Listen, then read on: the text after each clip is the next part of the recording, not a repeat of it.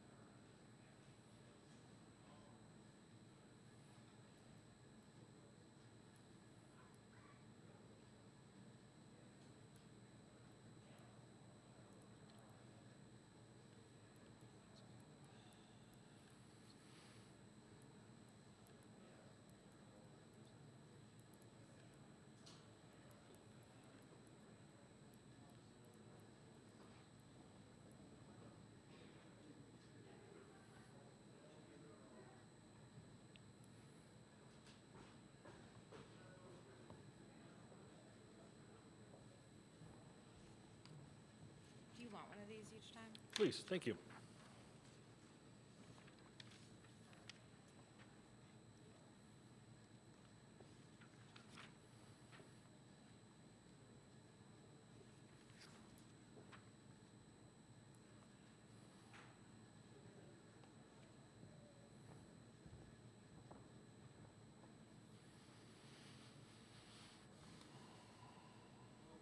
Oh, we need Matt Painter up here. We do, yes.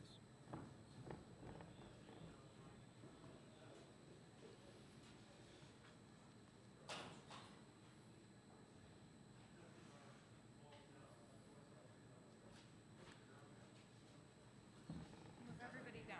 Oh, crap. Tell Julie. Yep.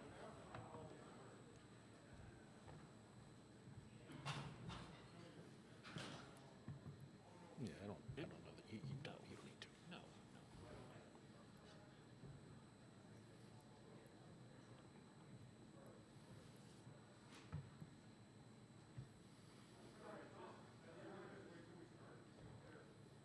I forgot they all come in at the same time. I said I forgot they all come in at the same time.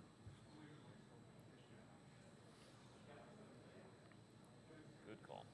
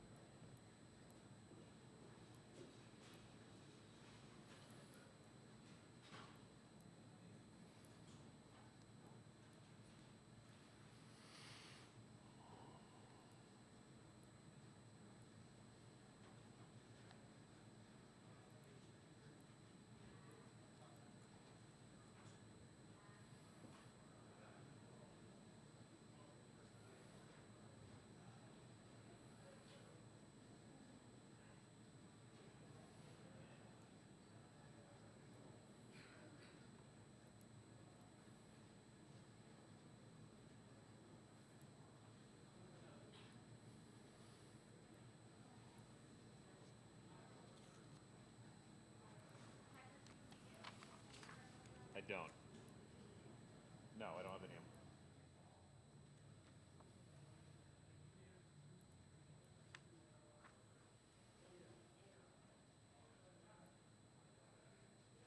Swain and Gabadon. Yeah.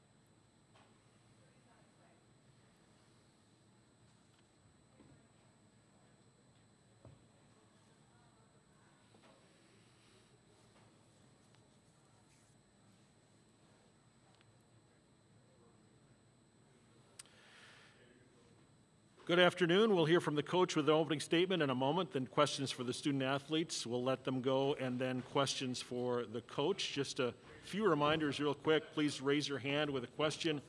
Wait for the microphone, and then start with your name and media affiliation when you're called on. No video in this section. All the video is available elsewhere. If you are joining us by Zoom and have a question, please use the function to raise your hand. Coach Painter? Yeah, obviously, I thought our guys did a good job. Started the second half, getting off to a good start. Anytime you have a significant lead in this tournament, things can turn pretty sour pretty quickly. And they made some plays to start the second half. We were able to answer and then be able to push it out. And I thought that was the key to the game right there. Just keeping things simple, taking care of the basketball and getting quality shots each time down. And then as the second half progressed, I thought our guys did a much better job of challenging them at the rim and challenging them in the paint. When the ball got in there in the first half, they scored in and around the basket a couple times, and I didn't think we did a great job challenging. And then I just thought it was a good team win for our guys. We had the opportunity to play a lot of people and get out there and get some experience and get into this tournament. And Yale was a very good team. Obviously, they struggled shooting the basketball, and we wanted to give a lot of time and effort into Swain because we knew that he was dangerous and a guy that could get 30. And I thought Eric Hunter did a good job on him, but I thought our whole team did a good job on him. So, pleased with our effort, and we'll see who we play here next game. Thank you, Coach. Questions for the student athletes, please.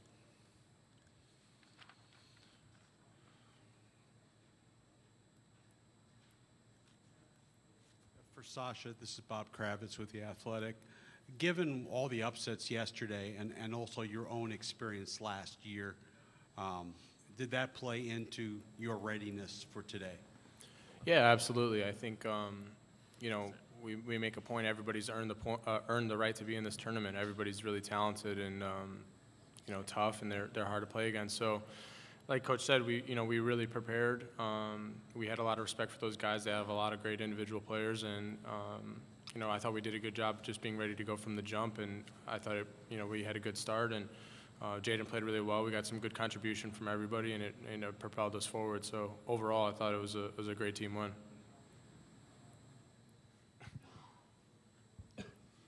Hi, Dennis. Can I get two? Go. Okay. Greg Doyle from the Indy Star. Sasha, first for you. You enjoyed those 2 threes you hit. How badly did you want that? Did you need that?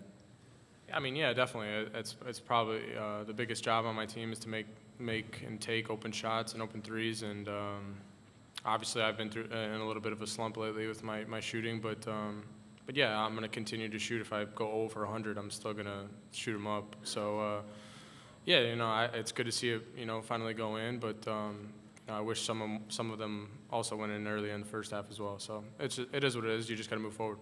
And then Jaden, in the first half, I think you had 18 points on like 5 shots or something. You had some free throws in there. How much were you feeling it? How good was that half for you? I felt good. Just going out there, all of our guys, I feel like we all had energy. I feel like we all felt, the feeling of losing last year, first round. So I felt like all our guys were motivated, and so was I. So. Other questions for the student athletes? Right here. Oh, you go on. Go ahead. Brian Newbert, goldenblack.com. Zach, just the close of the first half, how important was that to, play pretty well in the first half, but then also for you personally to, play pretty well and make sure you guys had a pretty robust lead at halftime? Yeah, it was important. Obviously, you want to have the momentum going into halftime. You want to feel good going into the locker room. And you want to try to extend the lead as much as possible before you can get that break during halftime and get your breath fully. But it was good. I feel like last year I really struggled in the tournament game, so being able to come out this year and kind of prove it to myself that I can still do it in the tournament was big for me. Zach, Aaron Ferguson, Times of Northwest Indiana over here on your left. You particularly play well with Sasha as a 2-man game, 3-man lineups. What does he do well when he isn't shooting the ball well? He gives me the ball. It's pretty simple, but he gives me the ball. He allows me to play. He gives me my ball in my spots. They can't double off him because he can shoot it, obviously, so it gives me some more space. But yeah, it's just he's really good at post feeds. Right here, Gino Green from Postgame Central. This is for any of you guys. Azar had his stretch early in the game when he made his first 5 field goals. Talk about the adjustments you guys were able to make and wearing him down in the later portions of the game. Yeah, We just drew more attention to him. I thought we did a good job of just jumping to the ball whenever somebody passed it to him, and we did a good job of corralling him in ball screens and dribble handoffs and everything like that. He's a great player, so he's going to make and take tough shots. But I thought Eric did a great job of just taking up his space and just making the whole game difficult on him and try to make him make difficult shots. And he got off a little bit early, but I thought we adjusted and did well. Mike Carmen, Lafayette Journal-Courier for Zach. Do you feel like you had a little bit more room to move inside today, and how much did that kind of make you feel comfortable down there? Yeah, they obviously sent the double early. They were pretty good at that, but one thing Coach Payne always talks about is like a lot of times when you don't work on a double, you're not really good in rotations. So they gave up some easy looks like Caleb's dunk, a few open entry passes to get out of the double. So it wasn't like I had a lot of space down there. On the rebounds, I felt like I could just kind of get it over them. They couldn't really keep me off the glass physically. But yeah, it wasn't anything like revolutionary. It was just rebound the ball, score the ball when I'm open, pass it when I'm double. This is Billy Witz with the New York Times. Sasha, when your offense is humming like it was for most of the afternoon and frankly most of the season, what are some of the qualities, the things that you guys are doing well that allow that? Yeah, I think from an execution standpoint, we do everything that we want to do. We really cut hard. We set screens. We started our plays in the right spots, and we don't turn the ball over. I think is kind of the main thing that when we're doing all those things, our offense is as efficient as they come. Obviously we're one of the best in the nation at that, but just all those little things that go into an offense and the details of it, I think we're really good at, and we need to make sure that's a focus for us moving forward. Last one in here. Go ahead. For Jaden. Where did your shooting rhythm come from to start the game? And also, those balls look different. Do they feel the same? Well, it's just my confidence for real. I'm willing to take any shot if it's the right shot for me and for my team. I think the balls are, kind of weird, but, you got to shoot it. We're going to try to take a question from Zoom. Patrick Reed is helping. Hey, Zach. Kirk Burmester from TSN up in Canada. On the broadcast, they showed your mom in the crowd. I'm just wondering if you could talk about how nice it is to have your mom there for the games this week. Yeah, it's huge. She's obviously been supporting all season. She came down. She rented an Airbnb since Christmas, and she's just been staying down in Indiana. She's come to all of our games. She's always there to cheer me on, always sending me texts before the game, sending me texts after. I'll probably go see her pretty soon. But it's cool. It's just to have a slice of home, even when I'm over here in America still. All right, thank you. Student athletes are released at this time. And questions for Coach Painter here in the room. Matt. Hello, Matt. When you get Sasha's threes going and then what you got from Caleb at first tonight, I mean, how important was to maybe get a couple of those guys going as you start to make your run here in the tournament? Yeah, I thought Sasha had some really good looks in the first half that didn't go down. And, it was good to see him knock, a couple of those shots down and just to build his confidence. He mentioned that he's been struggling a little bit, and that happens, with guys that can shoot. You're going to have a period of time during the season, where you go through a little bit of struggles, and you just got to keep working your way through it and keep taking good shots, and that's what he did. And it was good to see Caleb. Caleb hasn't played in some games because of matchups, and we'll continue to go, down that road. And just trying to, when you have 10 guys you feel good about, sometimes later in the year you get to an 8 or 9 man rotation and it leaves a guy out. And a lot of times each individual guy looks at it like, what did I do wrong? When in reality, you're just playing somebody else because they match up better against that particular opponent. So I thought Caleb was active. He was around the basketball, made his free throws. And that's what we need. When he comes in there, he's got to play off of those guys and be able to make plays and rebound. And I thought he did that tonight. Yeah, Matt, Adam Rittenberg with ESPN. I think they went scoreless for almost 9 minutes in the second half. What went into the defensive effort today just overall, and how important was it to have that in your first game in the tournament? Well, we wanted to really make it hard for Swain. That was our number one thing, is not to let him get threes, to take up his space. He got going early in the game, and then after that we did a much better job, on him. Then they were finishing around the rim, a couple runners in that first half. Then the second half, I thought we did a much better job, even though the ball was still getting in there. It just seemed like they were missing a lot of runners, post-ups, in between kind of those intermediate shots. I just thought our guys did a good job of just contesting and staying with it, then not allowing them to get second chance opportunities. We'll take 2 more in here, please. Hey, I'm Matt J. Cohen, Associated Press. You have 2 of the more interesting players in the tournament in terms of matchup problems with Zach and Jaden, Zach's size and Jaden's speed. How much of an advantage do you think that is with just the relatively short turnaround in terms of preparing for those guys, which are obviously really difficult to prepare for in general? Yeah, I think it's an advantage, but I think other teams have advantages too. The short prep, I think, can help you, but it also can hurt you, depending on who we play here. I think both teams, can have an advantage against us, but we also can have an advantage. We always talk about that, if you kind of attack us a certain way, we got to do everything in our power to stop you from attacking us in that way. But then we can also flip it, don't get down on ourselves this is over, flip it on the other end. So if they're putting quicker, smaller guys on Zach and they're driving him, they still have to defend him at the other end. And so you don't want to trade baskets, obviously.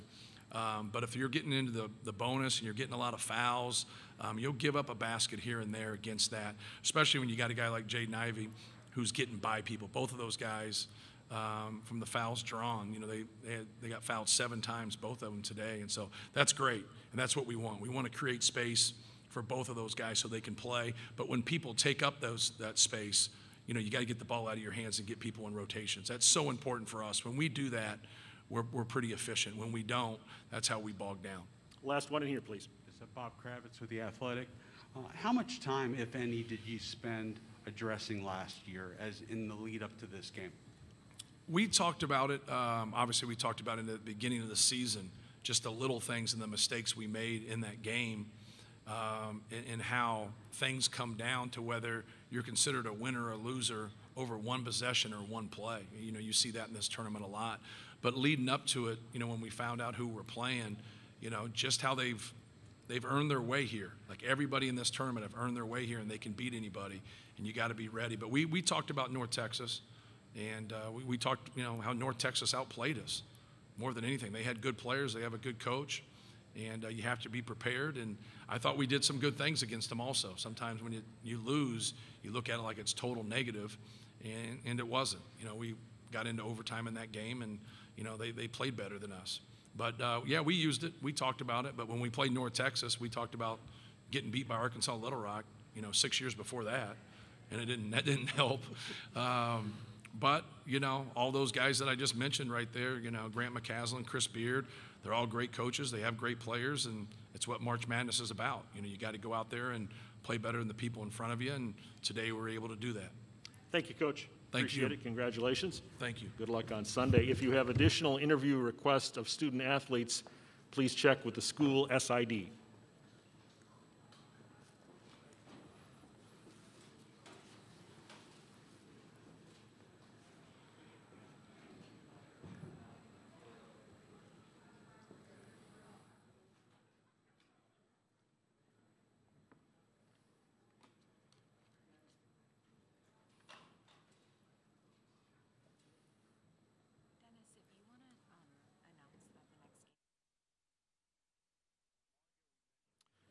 The Virginia Tech-Texas game will tip off in 6 minutes at 3:38.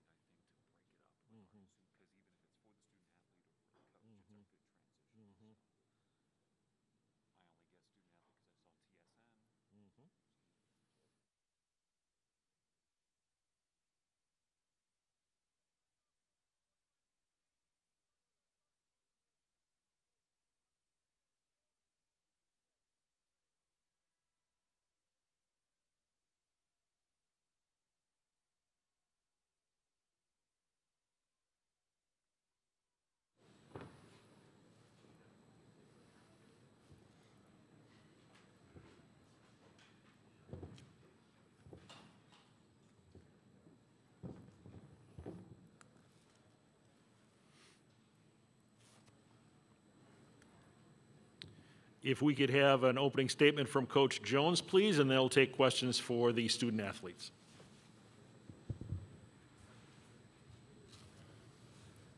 I just like to start off by saying I'm extremely proud of my group. I thought we accomplished a lot. The guys played hard. They played well together, left it all out on the court. And as a coach, it's all you really can ask for. My seniors were tremendous. They qualified for 3 NCAA tournaments. It's the first time in Yale history that's happened. So kudos to them and their efforts. These 2 young men, actually had to sit out a year of school to come back to have this opportunity. And I'm grateful for them, and I'm happy that they had the opportunity to showcase themselves and help our program continue in the right direction. Thank you, Coach. Questions for the student athletes, please.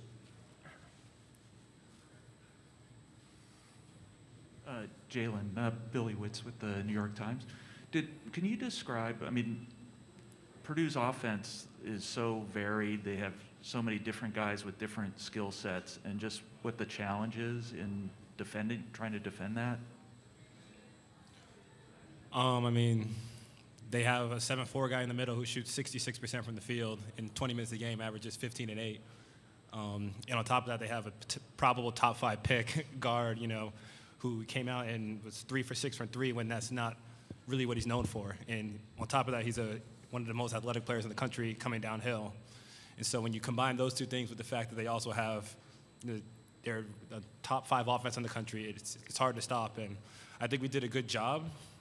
But some of the things, that we needed to go our way just didn't go our way.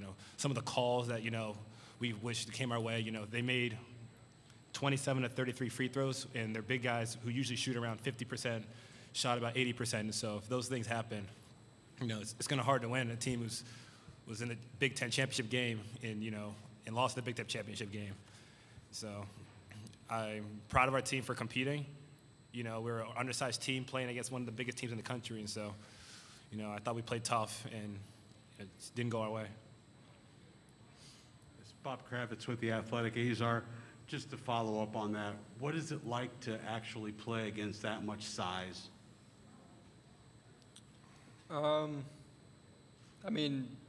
It's without saying, it's different than the Ivy League, obviously. It was something that, we were going to try to prepare for. I thought we prepared in a way that gave us a chance to come out victorious. And kind of like Jalen said, there were just a few things, maybe a few mishaps that we missed early in the game and stuff like that during runs that just compounded. And in a game like that against a team that, held the #1 spot in the country for a couple weeks at the beginning of the season, it's going to be hard to come out with a victory. So we needed to play a little better than we did, and that's just how it goes. It was one of those days.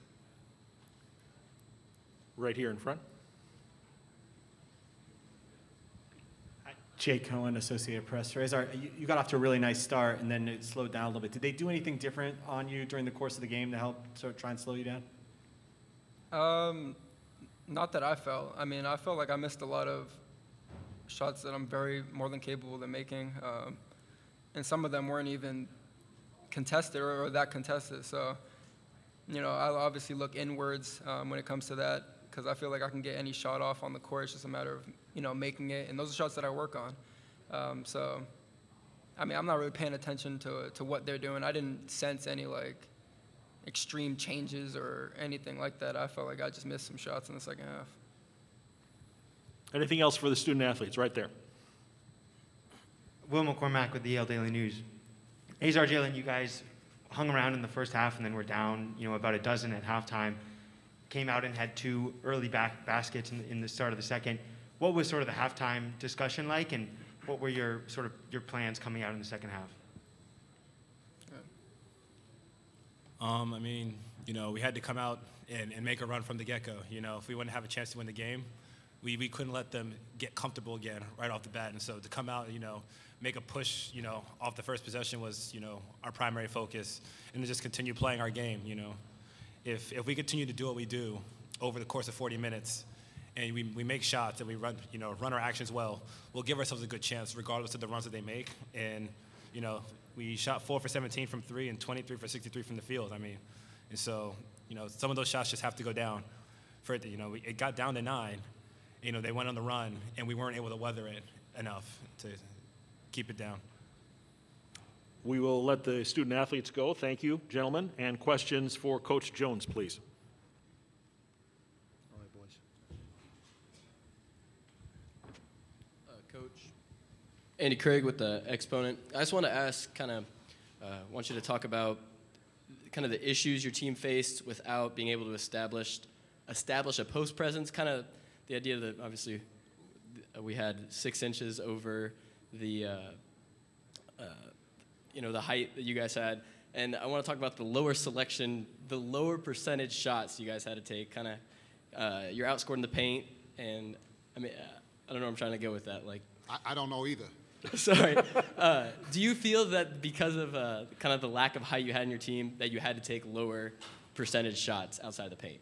Well, you probably haven't seen us play most of the year, right? It's probably your first game. So the shots we had today are similar to shots that we normally take. Like Azar said, he had a lot of open shots that he thought that he could make. The one thing that I wish we could have done a better job is getting the ball to Matt Noling in the first half. He's normally the guy that scores at the basket. Our 5 guys don't really do that quite often. Maybe we get them off a roll, but when they have drop coverage and they have Edie in the middle of paint, it's hard for anybody to score at the basket.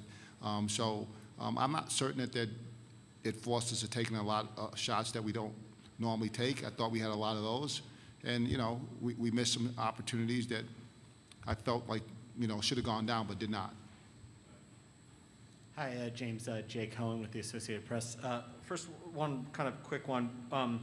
Putting Jarvis in the starting lineup, was that out of concern about the size of Purdue, or was there another rationale there? Yeah, that's my dad right there, and he didn't raise a fool. So, we could have started Isaiah Kelly at 6'6.5" against 7'4", but that doesn't seem to be too reasonable to me. So we tried to match up with size, yeah, of course. And EJ is a kid that he plays starters minutes anyway. He and Isaiah split time. So what we were trying to do is have EJ play against Edie and have Isaiah play against Williams. And it turned out that Williams played a lot less tonight. And then secondly, can you explain from a coaching perspective how difficult it is to prepare for a team like Purdue with that 7'4" size inside and the speed of someone like Ivy, who just might be the fastest player in college basketball? Yeah, so I think I may have answered this before. I was fine in terms of their personnel outside of Edie. He's just there's nobody like him in the country. Have you seen anybody in your life as big as he is? Other than Yao Ming, I've seen nobody as big as he is. So that he's the second largest man I've ever seen, right? And he's really good. So from that standpoint, it's hard to try to game plan for that because we don't have a 7'4" guy on campus that we can roll around there and try to defend and try to go up against. So that obviously makes it difficult. The biggest issue for us was putting him on the foul line and him making free throws. Again, if he shot normally what he normally shoots, he took more free throws. He took 1 less free throw than our entire team. So that was a huge difference in the game as far as I see it. You're welcome. Anything else for Coach? Right there. Coach, just curious to hear about that sort of final 2 minutes when you subbed Jalen and Azar out back-to-back, gave them a hug. Just wondering what you told them and what that moment was like. Well, again, it's a special moment between coach and player, right? These guys have given so much of themselves for the betterment of our team. They made sacrifices to be special. And it's the last time I'm going to see him. I've said this to my guys. I'm 58 years old, and I may see each of them maybe 5 more times in my life. I'm not sure where I came up with that number 5, but it seems fairly accurate to me that I'm not going to see them anymore. That they're going to go on in life, and maybe they'll be back for an alumni game or come and watch a game. But that's going to be it. It's winding down. So it's just one of those times that I wanted to take in and make sure they know how I felt about them and how special they have been for our program. Coach, thank you. Appreciate it. You're welcome. A reminder that a recording of this press conference will be available in the NCAA Digital Hub at ncaa.veritone.com, and transcripts will be available as soon as possible and will be posted shortly. Thank you.